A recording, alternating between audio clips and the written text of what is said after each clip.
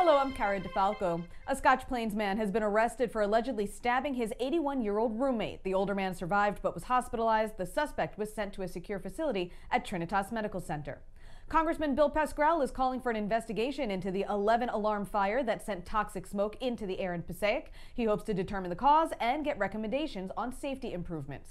And a winter storm watch has been issued for 11 New Jersey counties as we anticipate a big storm this weekend.